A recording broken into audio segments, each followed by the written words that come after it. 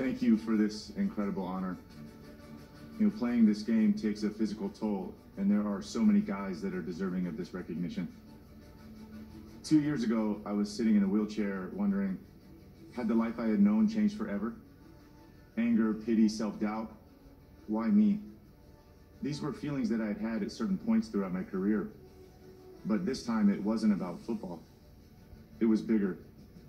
It was about me being a father to play with my children, a husband to go on walks with my wife, and despite my new limitations, me getting my life back.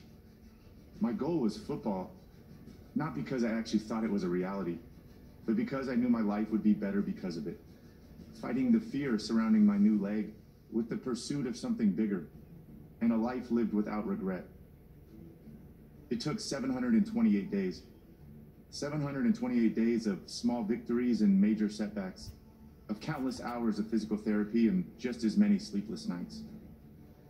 I have to say a huge thank you to my awesome team of doctors, nurses, and staff at Inova Fairfax, led by Dr. Robin West and my PT, Seth Blee.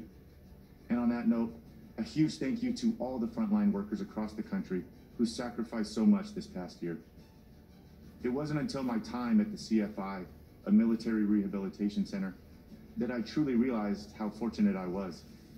It was the honor of a lifetime to be able to rehab alongside our country's bravest, who sacrificed life and limb so that we could play a game we all love. It was also there that they first put the football back in my hand.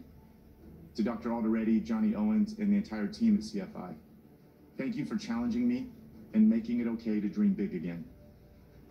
This has been a road to recovery that I didn't walk alone, and I share this award with every single person who has helped me along the way, but none more so than my wife Elizabeth and our 3 kids. I love you more than you could ever know. You have given me strength, motivation, and support that I couldn't get anywhere else. And I hope that I have at least made you half as proud as you make me every day. And to my teammates in the locker room, this past season is something that